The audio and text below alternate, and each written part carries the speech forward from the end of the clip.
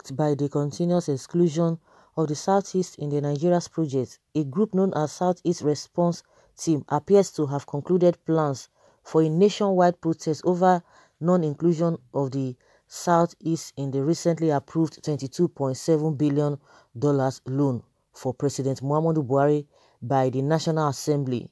The group also vowed that President Muhammadu Buhari will never access the loan until they are sure of Igbo interests in the entire project, which led to the approval of the loan by the National Assembly. Investigations by Saturday Independent revealed that Igbo groups, including Southeast National Assembly Caucus, Ohaneze Ndigbo, pro-Biafra organizations have keyed into the protest plan against Igbo marginalization.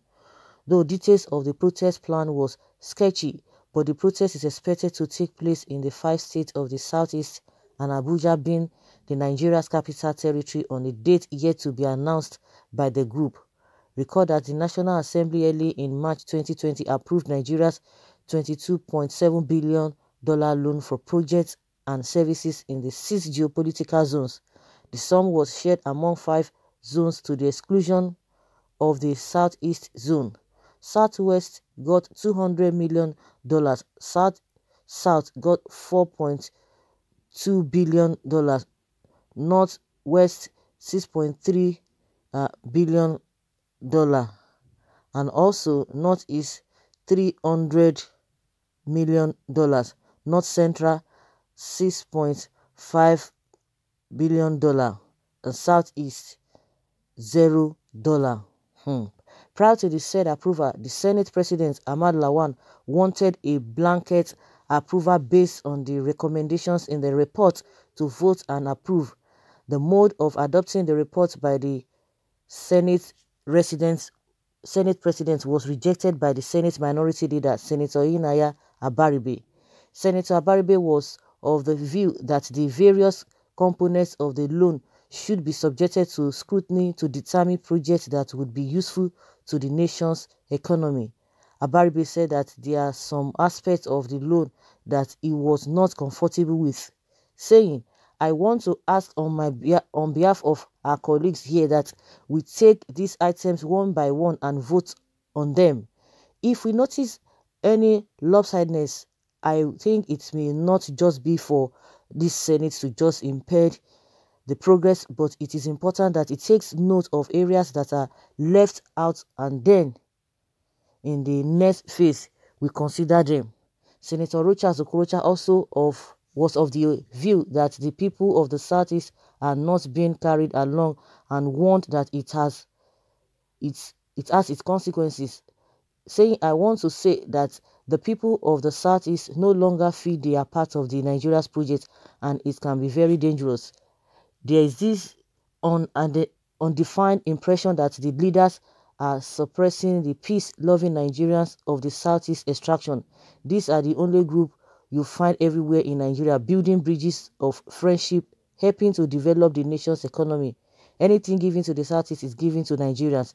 Igbo contributes 70% of Nigeria's unity, yet they are the most misunderstood people, and I want to make this passionate appeal that this feeling of neglect and marginalization against the Igbo of the Southeast should be corrected. $22.7 billion loan approved by this Senate and nothing is being traced to the Southeast is painful. The people feel rejected in the nation they are part of and contributed to its economy." Speaking with the leader of the Southeast Response Team, Comrade Aku Obidimma, he told Saturday Independent that his group has concluded plans to march against Igbo marginalization on $22.7 billion loan approved by the National Assembly for President Buhari. He described the situation as wicked for anybody to think of borrowing huge sum of money on behalf of Nigeria without considering the fact that Nigeria was founded on tripod stand.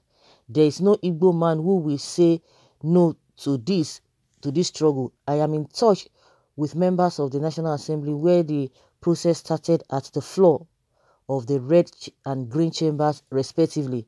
Our National Assembly members of Igbo extraction have done their best, therefore we must give them support back home. I am in touch with organized Igbo socio-cultural organizations and pro-Biafra groups to peaceful march on the streets of the Southeast. It is not a protest for Republic of Biafra, but a protest for the survival of Igbo, and stop forthwith the unnecessary intimidation and total exclusion from the Nigeria's projects. Out of the $22.7 billion loan, a sum of $17 billion is proposed to be borrowed from China Exim Bank, it was gathered. Other lenders are World Bank, $2.8 billion, African Development Bank, $1.8 billion, Islamic Development Bank, $110 million, GICA, $200 million, German Development Bank, $200 million, and AFB, $480 million. So we will reach out to all lenders of this money to express to them on how we were unjustly excluded from the said loan. So guys, that is the latest thing that the Southeast people are going to be doing, going on protest. You know, when we are talking all of this, does it mean in a saner environment? Because up to this moment, when this thing firstly came out, when we talked about this thing, we saw all of those things. $0 was accrued or was allocated to the Southeast. We were thinking maybe the people who raised that argument or that whatever that matter, we thought maybe they are just trying to make up things, or maybe they've not been able to get the details of everything, maybe they are still coming out or working on something to be able to know, oh, you guys are making mistake. Who told you that we are not even including the Southeast there? We are doing some things and all of that. It's been how many months now? So up to this moment, so it is still that $0 that is still allocated to them.